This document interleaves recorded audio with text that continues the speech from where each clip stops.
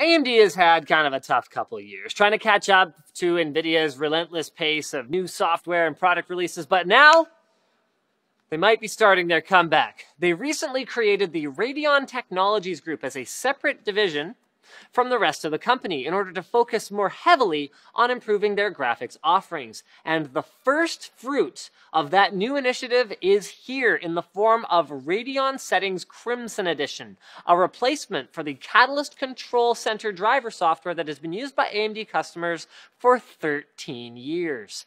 So is it a step in the right direction, or is AMD still playing catch-up? Because ketchup is red, which, roll the intro.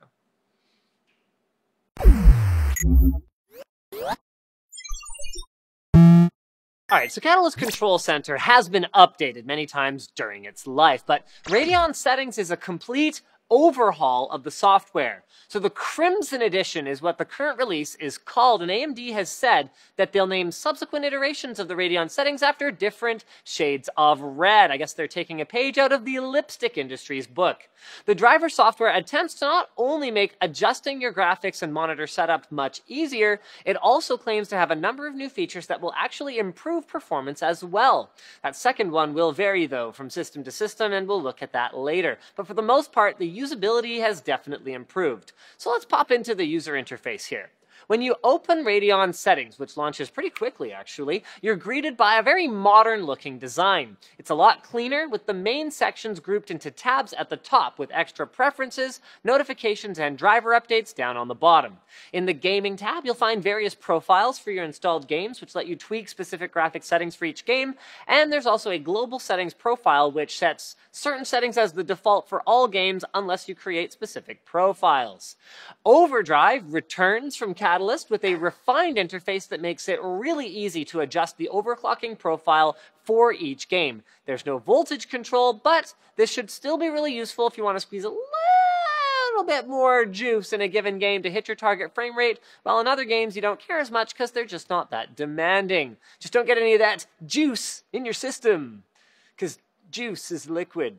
That's bad, sort of, unless it's in a water cooling tube. Anyway, the Video tab simply has a number of color presets which you can apply for various use cases like cinema and sports, but you can also make your own, of course. The Display tab shows an extremely dumbed down menu for display settings with simple toggles for a virtual super resolution which renders a higher resolution image than your display can display and then downscales it, and GPU scaling, which helps with older games and programs that use aspect ratios like, 5:4. What the heck is that? Where's all the other display settings, though, like custom resolution and whatnot? You actually have to click Additional Settings on the top right, which brings up a window that pretty much looks like the old Catalyst Control Center again. They almost made it all fit into their nice, flat, app-type design, but not quite. At least the Additional Settings panel has some pretty robust options for customizing your display setup, though, if you're more of a power user. Finally, speaking of power users, the Affinity tab has some pretty user-friendly setup options, with advanced options also available, and the System tab has information about your hardware setup and software version. Overall, interface itself, we're giving it a thumbs up for vast improvement over AMD's previous offerings for driver software, and the individual game profiles for graphic settings and overclocking are nice to still have. I mean, we've already kind of had that except for the overclocking thing, unless you used a third-party tool. Let's talk about some of the other features, though, that AMD has included with this update. You might have noticed in the graphics settings panel that AMD has included frame rate target control, which, what?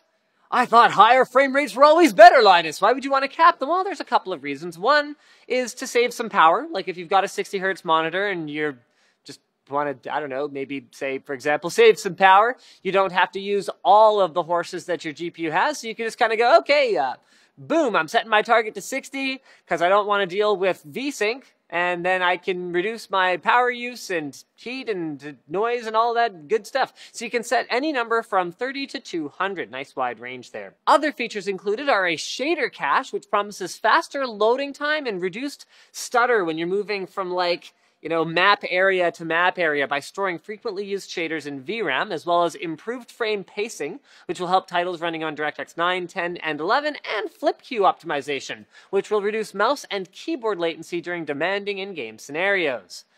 All right, So that's all great to hear, but how does this latest driver actually improve performance? Should I even download this nonsense? Well, across the board, we're actually seeing modest performance improvements, with Fallout 4 and Star Wars Battlefront seeing the biggest jumps, which makes sense because they were just released. Most other games are seeing little to no change in performance, which is more or less to be expected, and hopefully we'll see more gains in the future, particularly as AMD has now pledged to release 6 Wickle driver updates per year, which is less than they used to do, which was 12, but better than they've been doing lately, as they've got about 6 months without a major driver update in the recent past. So there you have it. AMD's new Radeon settings software. Are they playing catch up? Are they taking a step ahead? What do you guys think? Let us know in the comments below what your thoughts are, and as always, you can check out more videos from the NCIX team here, and you can check us out on social right about over there. See you on the flip side. Crimson side. Crimson Tide. Apparently that's a thing.